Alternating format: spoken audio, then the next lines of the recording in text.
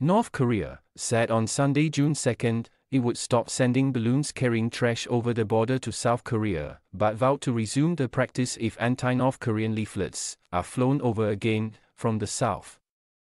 South Korea has had enough experience of how unpleasant it is and how much effort it takes to collect trash, after North Korea sent 15 tons of it, using 3,500 balloons, the North's Vice Minister of Defense Kim Kong-il said in a statement carried by state media outlet KCNA.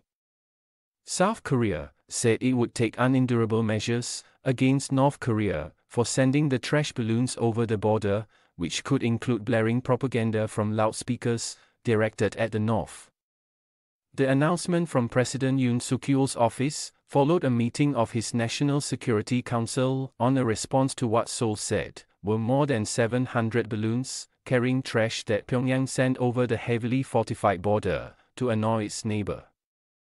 The council condemned the balloons and simultaneous GPS jamming as an irrational act of provocation. Seoul did not rule out resuming the loudspeaker blasts, which it stopped in 2018 after a summit with North Korean leader Kim Jong-un. A senior official at Yoon's office told reporters. The Democratic South and the Communist North remain technically at war since the 1950 to 1953 Korean War ended in an armistice rather than a peace treaty.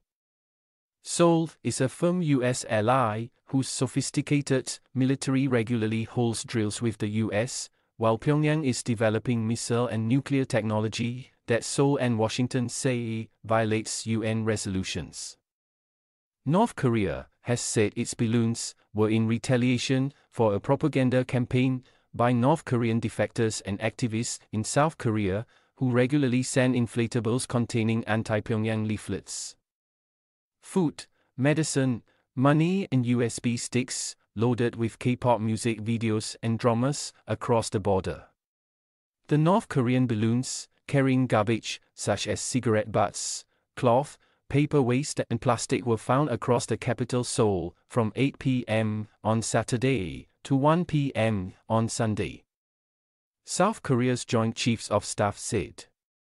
They said the military was monitoring the starting point and conducting aerial reconnaissance to track down and collect the balloons, which have large bags of trash suspended beneath them.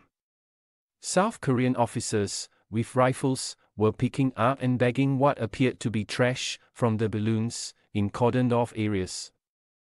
Local media footage showed North Korea on Wednesday sent hundreds of balloons carrying trash and what was labeled as manure across the border as what it called gifts of sincerity.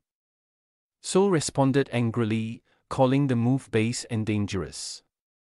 North Korea has not commented on the weekend balloons. South Korean Defense Minister Shin Won-sik told U.S. Defense Secretary Austin Lloyd at a conference in Singapore on Sunday that the balloons violated the armistice agreement. According to South Korea's military, the two reaffirmed a coordinated response to any North Korean threats and provocations based on the South Korea-US alliance's combined defense posture. It said emergency alerts were issued in North Gyeongsang and Gangwon provinces and some parts of Seoul on Sunday, urging people not to touch the balloons and to alert police.